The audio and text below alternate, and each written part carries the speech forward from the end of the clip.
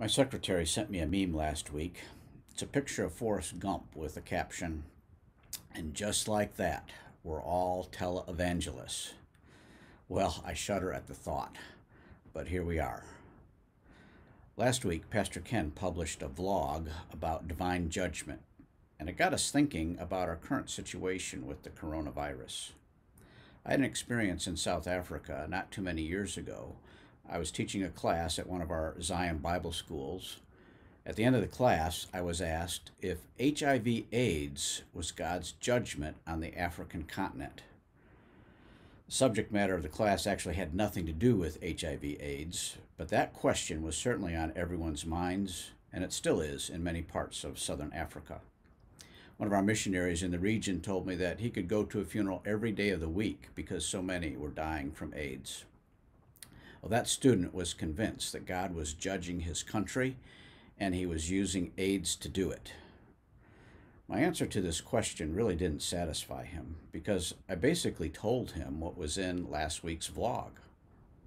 I couldn't say if it was God's judgment or not. God certainly judges his people and the world through a variety of ways. His specific judgments and the means he used to judge are clearly recorded in the Bible. God's nature and his goodness towards us haven't changed.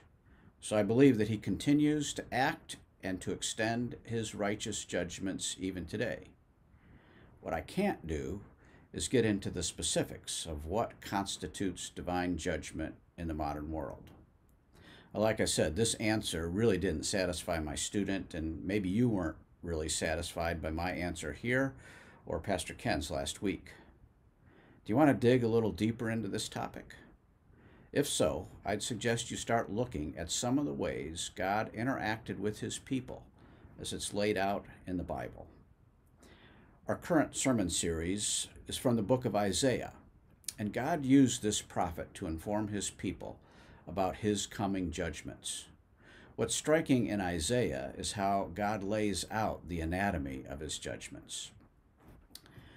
Let me just give you a few examples.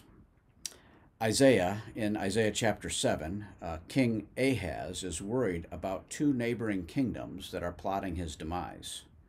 God tells him not to worry about these two kings. God even said to Ahaz, "I'll give you a sign that what I'm saying is true." Well, Ahaz didn't believe that God would give him a sign, and he didn't ask for a sign.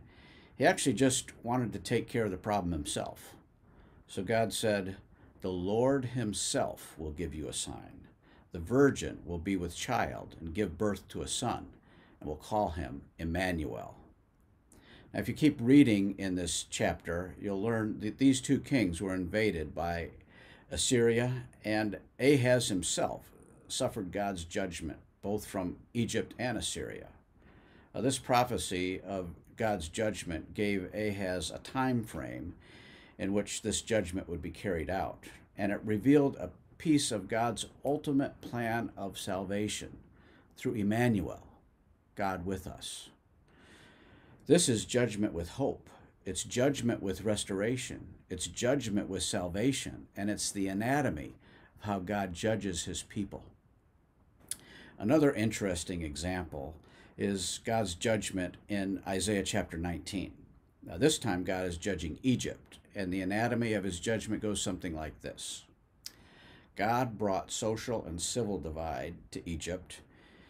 He said that Egyptian would fight against Egyptian, brother against brother, neighbor against neighbor, city against city. This was a description of sharp social and civil divide, and it led to invasion. The second phase of God's judgment was economic collapse.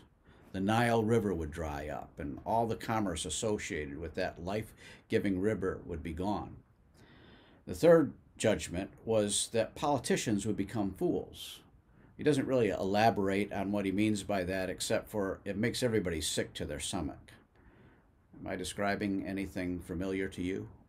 Sharp civil and social divide, economic collapse, politicians acting like fools. Well, if you keep reading in Isaiah 19, you'll come to one of the most amazing prophetic judgments in the Bible. There are actually 5 of them, but I'll only talk about one, the last one, God's judgment on Egypt.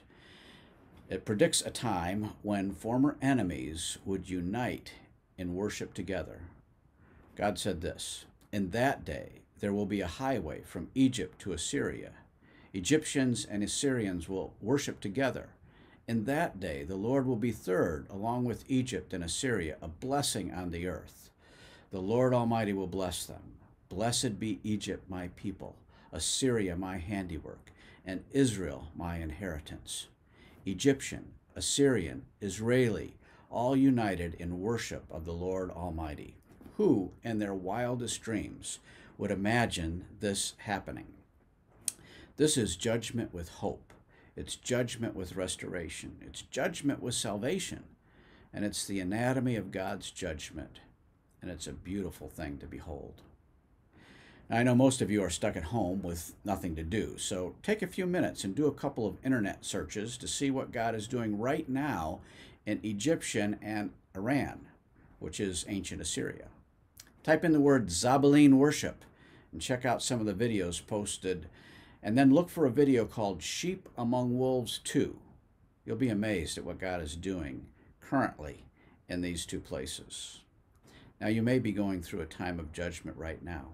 It may be personal or economic, or you might even be sick to your stomach because you think the leaders of your country are fools. But let me assure you that God's judgments are good. They bring hope and healing and restoration and salvation. You can trust Him to bring you through each and every judgment you face. God bless you.